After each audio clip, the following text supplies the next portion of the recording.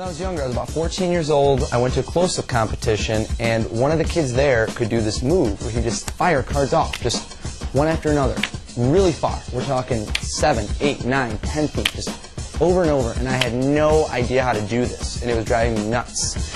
That's called the long-distance spinner. Ever since I learned it, it's been one of my favorite flourishes, one of my favorite card stunts to do. Really turns head. If you're at a restaurant, you're just doing shows on the street just for fun, you just start rattling off cards, you know, launching 10 feet up, bam, just keep launching them all over the place. Really great icebreaker, turn heads, it's a long distance spinner, and in the instructional video you'll also learn a bonus effect using this move, the long distance spinner.